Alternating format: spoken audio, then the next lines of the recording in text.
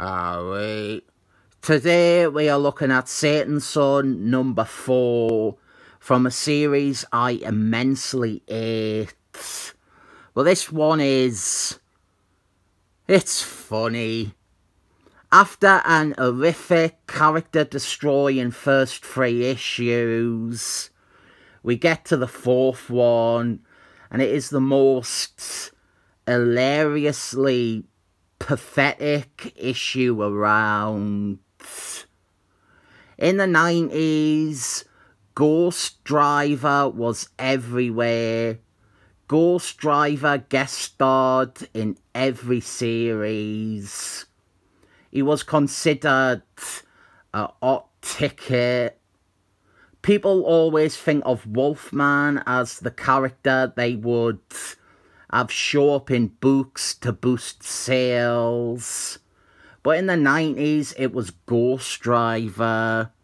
He guest starred in basically every series.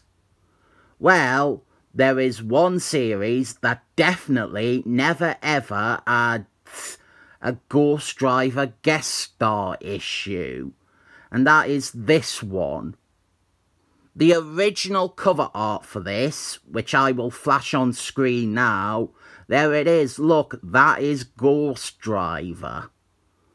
This was meant to be yet another of Ghost Driver's guest starring roles. But here, you have got the answer to the question, how bad does a comic book have to be so that they didn't want to let them use Ghost Driver? The tragedy is this is a series where Ghost Driver showing up would make sense. Satan's Son was introduced in Ghost Driver comics in the 70s. Ghost Driver number 1. He was a character spun off from Ghost Driver. And even with the horrible tone and the ideas behind this series, Ghost Driver would make sense as a character to bring in. I will say this issue, this 2-part story, it is entertaining, but probably for the wrong reasons. Also maybe helping matters is that this is written by someone else.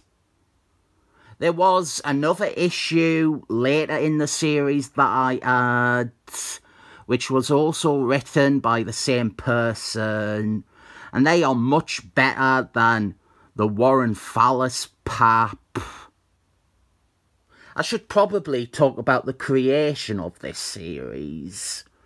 It dawned on me that not everyone is aware of how it came to be.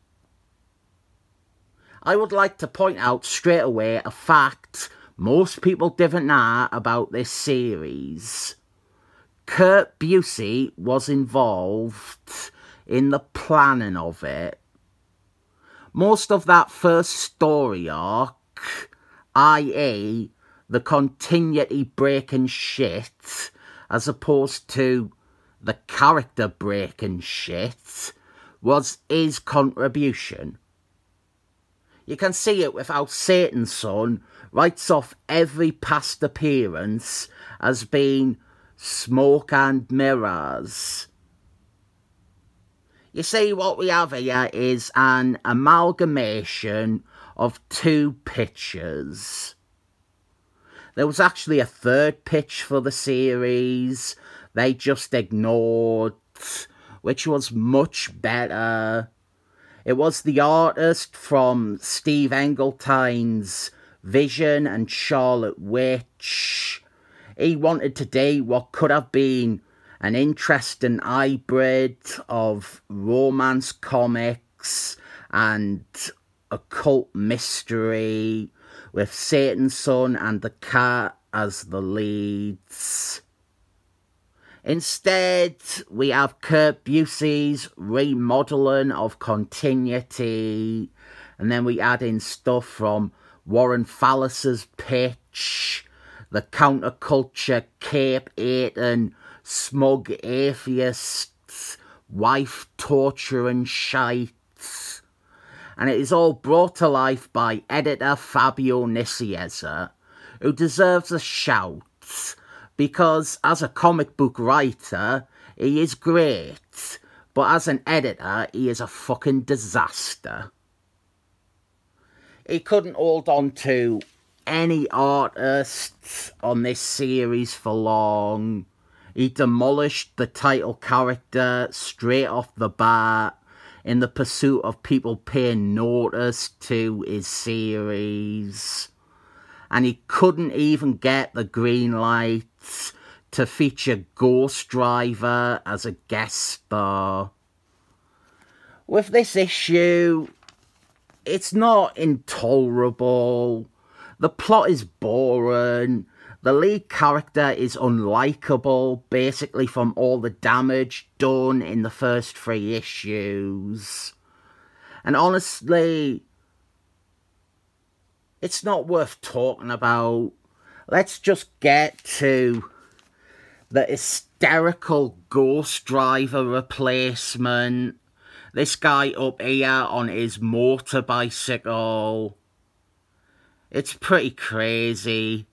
Rather than can the issue when it turns out they are not allowed to use Ghost Driver, they just gonna head with it, but change Ghost Driver to be a new character who is just like Ghost Driver and who is never explained or set up. They didn't even try to change it much. He rides a motor bicycle just like Ghost Driver. He looks the same. Other than his skin colour, he looks remarkably on model for Ghost Driver. And when he touches the medallion on his motor bicycle, he becomes a flaming skull face man. He becomes Soulfire. You never get any explanation for this character. You never learn who he is really, or why or how he became Soulfire, or even what Soulfire is. He never appears again, obviously. And so we have a fight between a bastardized version of Satan's son and a Ghost Driver swap out. This issue and story are so fascinating to me. We have this bit where, oh look, he's clearly about to do Ghost Driver's penance day. The truth is, this is a comic that is skirting the so bad it's good territory. Just the idea that even at the height of Ghost Driver mania, this one awful series could not get approval to feature the character. And so they went ahead with this fucking stupid last-minute replacement.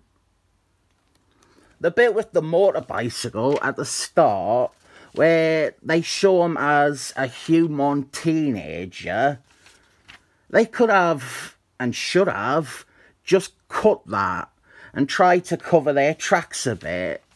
Just say this is an evil demon or something, and most people wouldn't make the connection beyond the very similar designs. It is a special issue, this one, and I have barely reviewed it because it isn't worth a review.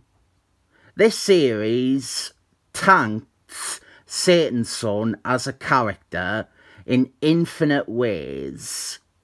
And after the initial story arc, and compared to some of the equally as miserable shit that follows, this is just amusing to me.